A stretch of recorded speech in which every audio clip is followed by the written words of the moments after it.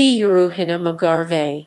Te Uruhina McGarvey-Tiakiwai 27 September 1927 5 June 2015 was a New Zealand Māori leader. A Kuia of Ngāi, Tūhoe and Te Arawa. She was also of English and Scottish descent. A skilled kaikaranga, McGarvey advocated for education and the retention of Māori language and customs, and played an active role in tribal issues. During the 1940s, she became an active member of the Te Wharekura o Ruatoki school. She mentored and tutored Māori cultural groups from around New Zealand, and she was a judge at kapa haka competitions in New Zealand and Australia.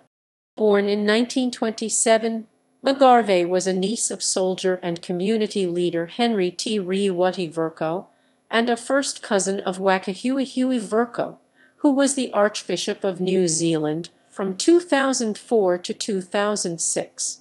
The Māori educator Turuhira Hare is her daughter.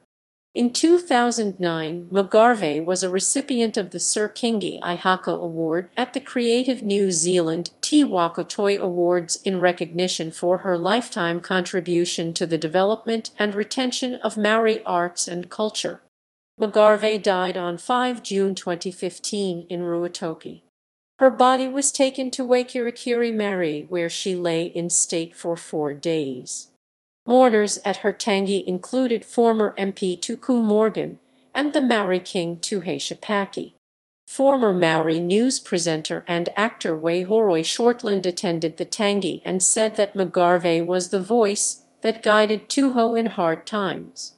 Te Uruhina is survived by her 8 children, over 90 of her great-grandchildren, and over 100 of her direct descendants. References